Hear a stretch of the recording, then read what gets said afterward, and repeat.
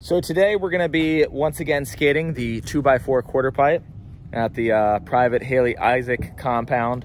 And we're going to be showing you blunt rock fakies. Blunt rock fakies is one of those, I would say that it's almost like a stepping stone trick to lead to more tricks. Blunt rock fakie is the easiest blunt variation, in my opinion. And if you can rock the fakie, you can blunt rock fakie. I think when people see blunt stalls, it looks very difficult and advanced. It looks like there's like a lot of slip out factor, but in reality, it's a pretty relatively safe trick, especially when you're not trying to pop all the way back into fakie.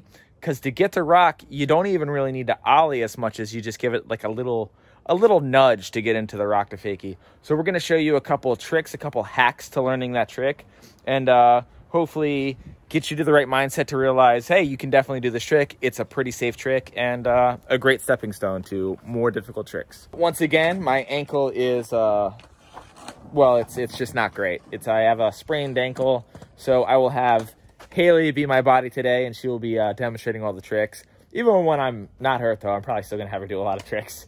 Don't give me a dirty look. Yeah, okay. So first I'm going to have her just do a blunt rock fakie so you can see what we're talking about. So the main issue that people are going to have with learning this trick is where their body weight is. I recommend the first couple times that you get into this blunt stall, you don't have your body weight necessarily in the ramp right away, but that's where eventually you want your body weight to be. So when you're getting into the blunt, I recommend doing it like this. Just sort of get into the blunt and then step off. You can have your body weight more on the deck where it feels safer. Just kind of like getting into the blunt, putting your foot down, keeping your body weight just kind of on the deck, getting used to it. And then when you get a little bit more comfortable, try to get into the blunt and try to hold the blunt for a second and then step off.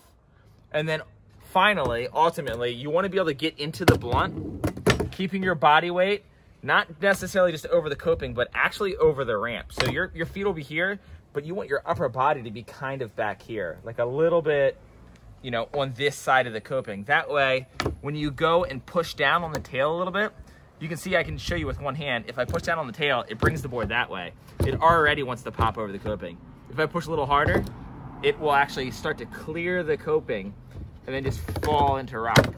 So that's essentially what it is. You get into the blunt, you keep your body weight back here, and you press down on this little pivot spot on your tail, and that'll just throw you into the rock. Now, when you do that, you can be in the back seat and then adjust to the front seat. So when you get into the rock, you can kind of stall longer and figure out like when you exactly want to come in. Because of course, the first couple times you're doing this trick, you're not going to be doing like Haley where it's all fast and quick. You're probably going to be more like in, on, slowly, lift up. And that's fine. That's a great way to learn the trick. And then as time goes on, you'll get faster and faster. Tricks that you're going to want to be able to do for this: basic control of, you know, your skateboard for sure. You definitely want to be able to drop in. You want to be able to do rock to fakies all the way decked out. So in other words, you want to be able to come up on the deck, put it all the way up here, and then come back into fakie. Because you're not going to be doing, if your rock to fakies are like this, if you're just doing these, you're not going to go blunt and then land in that. You're going to go blunt and land more decked out. So definitely practice going all the way up on the deck, coming all the way back in, or go all the way up on the deck and slowly scooting back to here if that's more comfortable for you, and then lifting up. But ultimately, you definitely want to be able to come in from a fully decked out rock to fakie. I start leaning back and kind of dragging my tail up the ramp right as my front wheels clear the coping. So it's sort of like this, like I'll go like that. And then around right here, I'll get into the blunt. Lifting your front foot up, letting your tail kind of lock in. The first couple times that you feel yourself get into the blunt, it might not feel too stable, but it's actually like a pretty secure trick to stand on. It's not a lot of balancing. You really, if you can stand like this on flat ground, it's quite similar to that, except for with this tail being overhanging the edge, it does make it so you could give it that little scoop and pop out. So a quick recap: get into the blunt, step off. Get into the blunt, stall it for a second, step off. Get into the blunt and have your body weight over the ramp, and then just give it a little nudge, get into the rock, and then pull it to fakie. I'll have Haley do a couple more, and she'll show you a couple more angles so you can see how her body's doing the trick.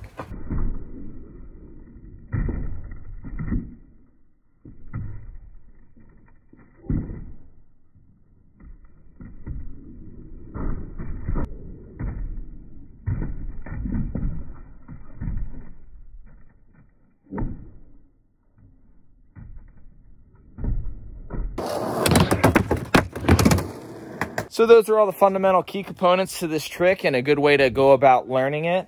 Obviously, we sell these exact quarter pipes on our website. I'll have a link down in the description to actually purchase this quarter pipe and other obstacles that we sell. We also sell kickers, flat bars, slappy ledges, curb obstacles, unique stuff like a bank to bar, which is a flat bar that has transition on the side, the tranny ledge. We have tons and tons of different ramps that we offer, all at affordable prices. We also sell mini ramps from all different shapes and sizes, you know, everything from 2x8 to you know, 20-foot wide with extensions. You know, we have a little bit of everything, so you can go on our website and customize the size and shape of the mini ramps as well, if that's something that you're looking for. Thanks again for watching, and until next time.